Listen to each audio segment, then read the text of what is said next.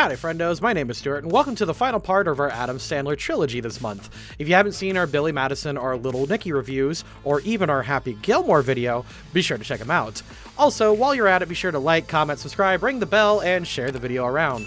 And be sure to stick around this channel, because in October I'll be looking at least one more Adam Sandler property. Just for you guys. Anyway, our story follows Longfellow Deeds, a small-town pizzeria owner who is also the Mandrake Falls volunteer fire chief, a generally nice guy, and dreams to one day have Hallmark accept one of his card ideas. He also wants to get married and live a wholesome matrimonial life like his parents. One day, his life is flipped and turned upside down when he discovers that he is the only known heir to Preston Blake, the owner of the Blake Media Empire, and is just worth an obscene amount of money. This movie is mostly seeing what a small-town hick does with pretty much unlimited resources. Deeds himself, however, is an honest, cheerful guy and is willing to let things slide with a laugh and a hug. He owns up to his mistakes and only gets physical if anyone insults or hurts a woman. Fucking based. Absolutely bizarre for an Adam Sandler character, but Deeds starts at lawful good, actually. It's a weird and very different Adam Sandler character, but, you know, similar personalities, but I am excited to tackle it. There's not much more to talk about, but with that out of the way, let's go. However, before we go, did you know that you can watch the next 3 alignment videos ahead of schedule by becoming a channel member, a patron, or a Twitch subscriber? Whichever one is most convenient for you, you can just go ahead and do that. Becoming any of these premium members gives you access to the next 3 alignment videos on your select platform and gives you a spot at the end credits of our alignment videos and gaming videos. Each membership also gives you access to another unique set of benefits. YouTube Premium gives you access to stickers and emojis not available anywhere else, and sometimes a 4th bonus alignment video. Patreon gives you access to monthly wallpapers, lore packets, and access to the uncut archive of our D&D campaigns. And Twitch gives you access to a different set of emote stickers and access to our entire streaming library. If you're especially ambitious and want to collect all 3 Infinity Stones of the Loading Crew, this gives you access to a special title in our Discord. It's mostly bragging rights, but hey, you're better than everyone else. Check any of the links in the description to gain access and help support the channel. Why would you do that to me? I'm just kidding you, pal. you want me going there?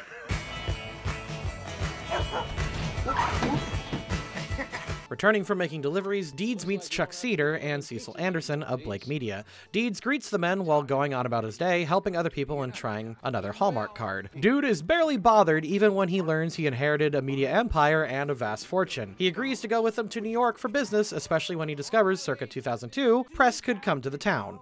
Lawful good. I'm so happy I got the Big Bacon Classic. Thanks for stopping, buddy. This is unbelievable. Leaving the pizzeria to his employees while he's gone, Deeds is very polite to everyone, only stopping for a Wendy's craving. He gets the... I'm sorry, that's actually very funny. I don't know why. He gets the offer to go out for a gentleman's club, but turns it down politely before getting his picture taken. Neutral good. The last 35 years of his astonishing life. Oh, you kind of snuck up on me there. I am very, very sneaky, sir. Now in charge of the Blake estate, Deeds quickly begins getting to know each of the employees at the penthouse. He's polite, letting everyone have fun, and even reveals a little bit about himself. It's neutral good, but I want to give a chaotic neutral for the improv Sandler added here at the end. What's up? Doing a little business. Woohoo! Checking in with Chuck, Deeds checks to see if he's needed for anything. They're interrupted by a Jets quarterback swearing up a storm and demanding a contract renegotiation. Deeds does give him a warning before decking him and firing him. Technically, he's allowed to do this. I had to label it as lawful evil for punching the dude. Way to go. Molest me. Marty, you molest me! You got it. Oh, God! Help! Getting a tour of New York, Deeds sees a disgusted, randomly generated Adam Sandler girlfriend, number 13, Babe Bennett, calling herself Pam, orchestrating a cute meetup. Seeing a woman in distress, Deeds goes to help. That's an easy neutral good. And, oh, Deeds, holy shit. You got him. Chaotic neutral. You can argue with me on that all you want. I don't care. And also wore more cologne than any man should wear. I got this back for you, though. Returning the purse, Deeds meets Pam, making sure she's okay and learning about her. Smitten, he offers to take her to dinner and has zero filter about why he's there or his personal life. Lawful good. That's nice. That may seem funny to you, but if you came to Mandrake Falls, you might seem funny to us. Well, nobody would laugh at you and make you feel stupid, because that wouldn't be good manners. So Deeds does realize he's being insulted by other members of a high society, but tries to let it go. He only attacks when Babe insists it's okay. After paying for the damages, he, Babe, and the gratuitous cameo go out on the town and get absolutely hammered. Chaotic evil for the beating up, and chaotic neutral for going out partying.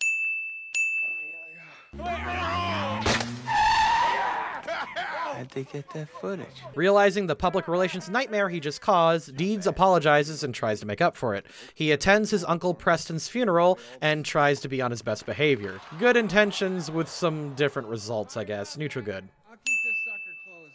I just want to thank you for teaching my boy a lesson. Not a problem, sir. He's a good kid. He's just got to watch his language in front of the ladies. After getting an apology from the quarterback he fired, Deed talks with Babe about the night before. He keeps his promise and offers to take her out on an innocent date with no booze. Dude even overpays for some bikes when he gets to learn more about her. Lawful good.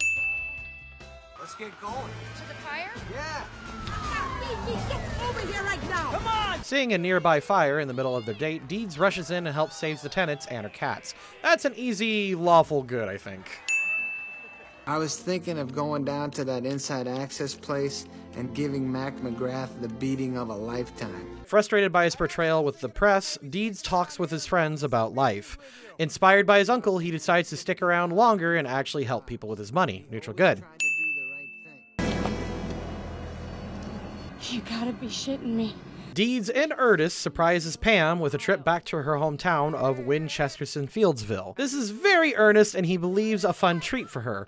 When he does, he sees a kid choking. Deeds stays so Babes can save him.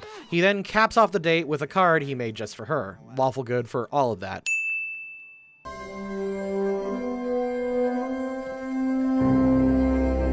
Believing Babe's the one, Deeds goes all out and readies to pop the question. Too bad he realizes to his horror that Pam never existed. Neutral.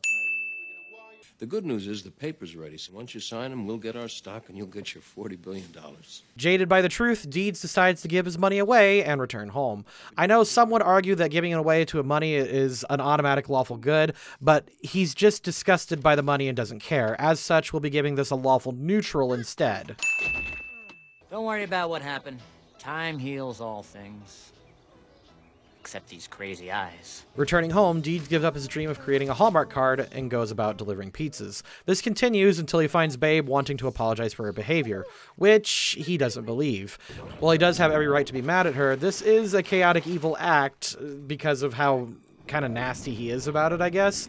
But it's quickly followed by a neutral good when he saves her, so it evens out. No. I really love you. After saving her, Deeds listens to Babe's confession. Despite everything, Deed confesses that he doesn't even know the real her, so true neutral. Unfortunately, since you sold me your 300 million shares, you have no right to speak at this meeting. Deciding to save his uncle's company from Chuck dissolving it, Deeds buys a share so that he can make his case. In a room full of industrialists and capitalists, Deeds makes an impassioned speech to overturn the dissolution of the company. It works, and thanks to Babe, they oust Chuck from the spot and discover the secret heir of Preston Blake, Emilio the butler. Lawful good. Deeds. How about $1 billion? With the company saved, Deeds decides to give Babe another shot and saves Cecil's job. Thanking Emilio, Deeds only wants friendship, but he will take $1 billion to give to his hometown. Lawful good. Damn, these things are fast. I had a lot of fun rewatching Mr. Deeds, and I think it's because it's the most different out of the Sandler movies. It's weird that I keep saying that, because like we've actually covered like a lot of different characters. And while movies like Happy Gilmore, Billy Madison, and Little Nicky were dumb goofballs learning to take responsibility, Deeds is actually a good person trying to stay good the entire time. This could have easily been a movie where we see money corrupts and Deeds becomes the worst person over the movie, but in reality, Deeds is just true to his character and wants to help people out at every chance he can. Even when he finds out he's been lied to, he continues to want to help the people of Mandrake Falls, but gives up on his dreams. But we see repeatedly that he uses his fortune to make people happy and help out anyone he can. Even if he does rude and he does beat people up pretty quickly for offending women. But then again, the way he defends women in this movie, I find is very, traditional defending honor kind of thing. So I find it based.